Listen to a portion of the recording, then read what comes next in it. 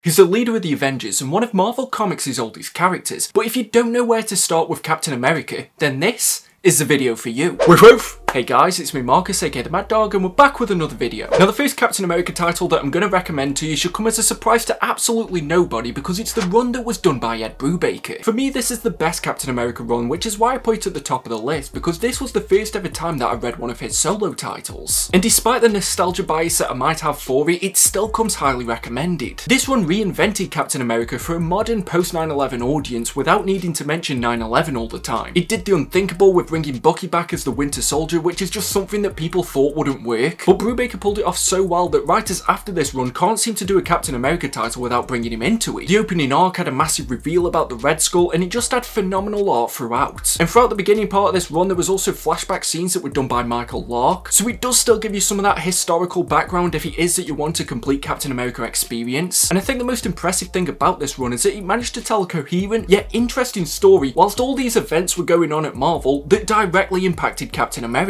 So if you did already know a little bit about the Marvel Universe already, with events such as Civil War, and also if you're a fan of something like the new Avengers, then this is pretty much the only run that you'd ever need to get invested into Cap. This is such a great series, which is why I included it in my Where to Start Marvel, because if there was one go-to for Cap, it's going to be this. And I won't say too much more about this because I've got other picks on this list that I need to talk about, and also because I've got an upcoming video that I've got planned for Ed Brubaker's run. And all I can say for now is that I think that this series is just the best. Next up, and hopefully this is another familiar name because I'm going with the run by the man himself, Mark fucking Waid. This seemed to be the series that gave a new breath of life to Captain America, and again, similar to Ed Brubaker, there's multiple ways that you could read this. At an absolute bare minimum, I'd recommend checking out Operation Rebirth, and this is one of those concepts that sounds dumb if you say it out loud, and I think it might turn a few people off, so I'm not really going to say too much here, except just trust me. But it's a fantastic, relatively short story about Captain America having to work alongside his greatest foe, the Red Skull, so it's a great introduction into their dynamic, even if it is a little bit different from what you'd expect. And at the same time, Waid did a great job of bringing both of these characters back to the classic interpretation. But then after this, if you did like Waid's style of storytelling, and you know, why wouldn't you? You can continue with his run that he did for Heroes Return. This took place a few years after Operation Rebirth, but yet again it is another fresh start for the character. But Mark Waid carried this series for over 20 issues, so if you did want something meaty that you could really get stuck into, and especially if you did like Operation Rebirth, then this would be a perfect jumping on point. It understands that everybody might not know everything that's gone on in the 60 or so years of Captain America's history, but it's just trying to tell you an enjoyable story with Steve Rogers. And a little bonus recommendation, Mark Waid came back and did a 6-issue stint on Steve Rogers back in 2017 along with Chris Samnee. I was reading this as it came out, but I don't think I read the end of it, but it still feels like this would be a great jumping on point for new readers. So if you wanted something shorter, more recent, but still written by Mark Waid, then this would be a perfect recommendation for you. Or if you knew that you already like this duo working together from the titles such as Black Widow and Daredevil. Next up, I'm going to be recommending Captain America by Dan Jurgens. This run is the one that immediately follows after Mark Waid left, but I still think that it's a great jumping on point. And Dan Jurgens just seems to be that writer that's a massive name and he's worked on big titles, but he often lives in the shadow of other creators, which I don't think is fair at all, especially when it comes to his Captain America run. Because the thing with Captain America, and especially titles that were coming out after the 80s, they understand that there's a lot of history with this character. And Dan Jurgens seems to understand that as well and create a run that incorporates all that history without it ever being a barrier for a new reader. And although it does try to change a few things with his origin story, it's still Steve Rogers at its core. There's also a great plot involving AIM, and I just think that this is one of those overlooked runs. It did get an omnibus last year, which I do believe is still in print, so this would be one that's very easily accessible. And just because it's following a massive name like Mark Waid, it doesn't mean that this isn't worth your attention, and it is still a great jumping on point. After that, and another more recent run, I'm going to be recommending Captain America by Ta-Nehisi Coates. Again, apologies if I'm pronouncing his name incorrectly. But if you're looking for a more meaty, recent, thought-provoking run, then Coates has you covered. He was writing this alongside his Black Panther run, and I feel like this often gets overshadowed for that, and maybe I'm part of that problem as well, because I recommended it when I did my Where to Start Black Panther. And full disclosure, I only read the first 12 or so issues of this, and there is a little bit that you would need to know about the goings on of Hydra before this, but at the same time it does still do a good enough job of catching you up so that you haven't really got any barriers with this. And if we're being perfectly blunt about it, the first ever Captain America comics required you to know what was going on in World War II, so in hindsight, this is actually a little bit more accessible. But what I love most about this run, and the reason why I think you should just get over those hurdles, is because it really explored what America meant to Steve, and who he really is as a man when the country that he's fighting for turns its back on him. It can often get quite political, which I know is something that can turn a lot of people off when it comes to comics, but if there's one character that should have his finger on the button of politics, it's probably going to be Steve Rogers. I'm hoping that the rest of the run is as enjoyable as that first arc, and I definitely will be picking up that omnibus later this year, and you can also order it with the discount codes that we've got with the channel sponsor, Organic Price Books. They've got great packaging, fast shipping, and amazing customer services, and if you use code WOOFWOOF, you'll get $2 off your order. And if you're ordering 3 or more books and you want them to be delivered together, make sure you use code WOOFWOOF, ship it together for 5% off your entire order. Don't worry, you can just copy and paste them from the description down below, and you can use these codes as many times as you like. Another title, if you're looking for something a little bit shorter, is gonna be Captain America White. It's pretty much the retelling of Cap's time during World War II, and even though I haven't read absolutely everything about this character, I still feel like this is pretty much the go-to origin story. You get a lot of time with Steve and Bucky, he's going up against the Red Skull and his army, but at the same time it does still acknowledge that he is an integral member of the Marvel Universe and the leader of the Avengers. It manages to do all that without taking up too much of your time, so I definitely think it deserves a spot on this list. And if you already know that you like the works of Loeb and Sale, then why shouldn't you check this out, even if it isn't on par with some of their other works? But maybe you're the type of person that likes Captain America, but you don't want to have to deal with all the war stuff. Maybe it's just all a bit too grim and it reminds you of that movie Fury and just the fact that, like, there was no happiness in that film. So if you're wanting a title that doesn't take itself as seriously as that, I would definitely recommend checking out Rick Remender's run. If you are looking for a change of pace from the soldier type story, then this definitely would work for you, especially in the beginning with all the stuff with Armin Zola and Dimension X. But it's almost like everything that you love from Rick Remender's Fear Agent, but just with Captain America as the main character. At his core, he's still the same Steve Rogers that you know from any other series. And it also features a debut of Sam Wilson wielding the shield, so it manages to reinvent itself partway through the run. This was just one of those titles that always kept me guessing, and there's even a great story involving the Winter Soldier partway through. And if you are wanting to branch into the more modern Marvel universe, then I think this would be a great entry point because it also crosses over with Secret Wars.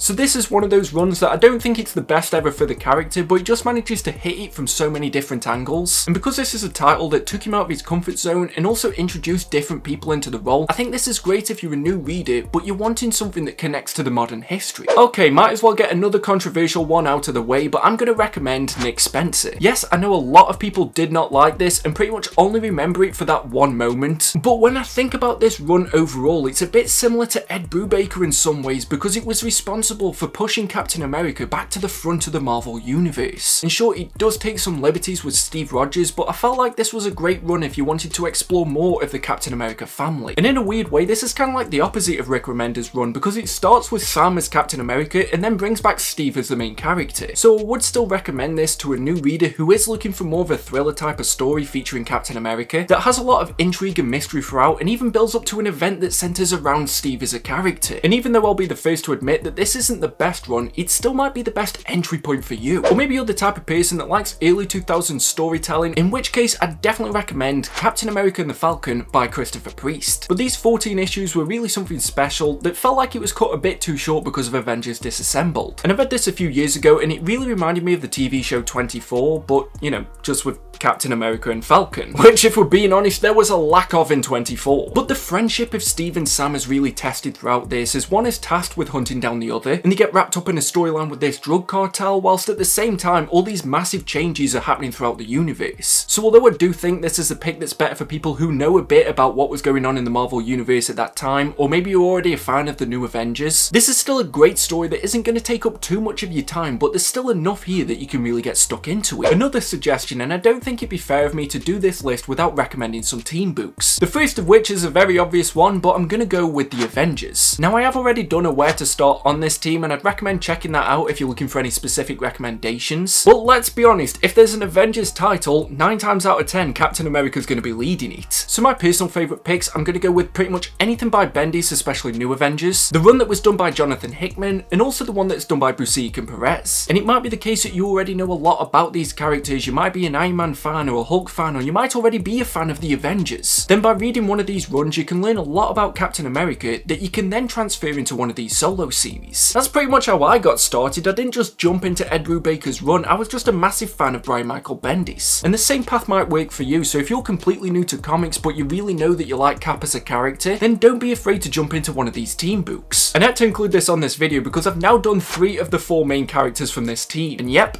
Iron Man's going to be coming later this year, but a team book that I'm going to give a specific shout out to is going to be the Secret Avengers. I just feel like this is different from anything that's about the Earth's Mightiest Heroes, and you get to see Captain America working alongside a team that he often normally wouldn't. It was during that time when there was about 5 or 6 different Avengers teams, and I do think that this is one of the special titles. Like, how many times do you get to see Captain America working in the same team as Beast and Moon Knight? It's also just more about espionage and spy thriller, so if you like something like The Losers, or you just wanting something that's a little bit different from the main offering that you'd get with the Avengers, then why not check out this one, because I feel like this has been overlooked when it comes to the modern Marvel universe. The last team book that I'm going to recommend is going to be Always an Invader. Now, I don't know a lot about the Invaders, but I checked this out last year, and I do think that it's a great introduction into both this team and also Captain America. There's a similar technique that was going on in Ed Brubaker's run where it has flashbacks to the past, but there's also a modern story. And yeah, you might want to know a little bit about why Namor's being such a prick throughout this, but still the Invaders is a smaller, more close-knit group that has an integral part in Captain America's history. So although you can read some of the earlier runs for this character, I do think that this mini event that was done by Chip Zdarsky is one that you might want to check out. And if you still aren't confident enough to jump into a solo Captain America series, you might want to check out an event. Now this sounds backwards, and I know in the few times that I've recommended this before, I've realised what I'm saying as I say it, which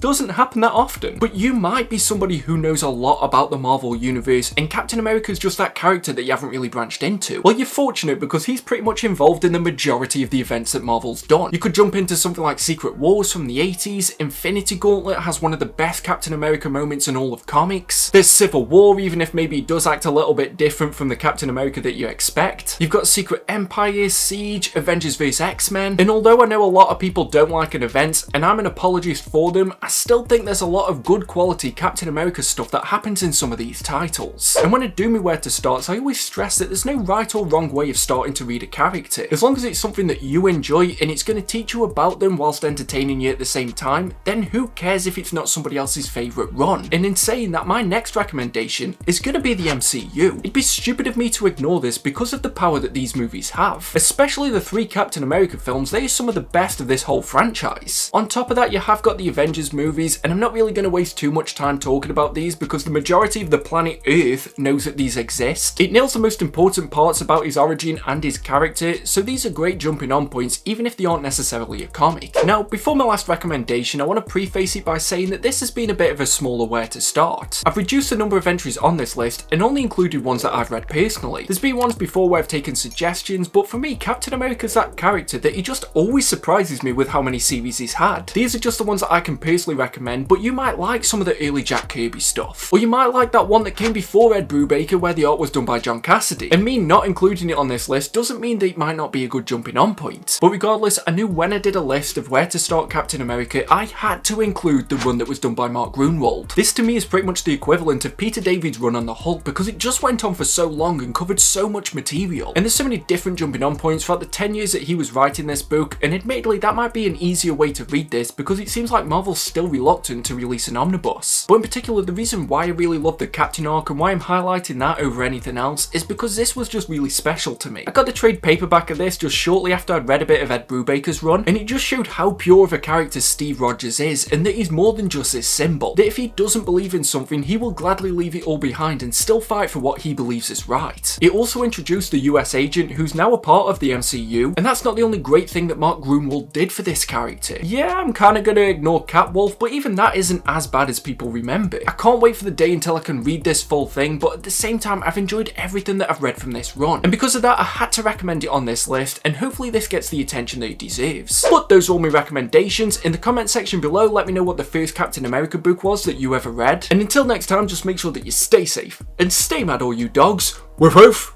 See you at the next video.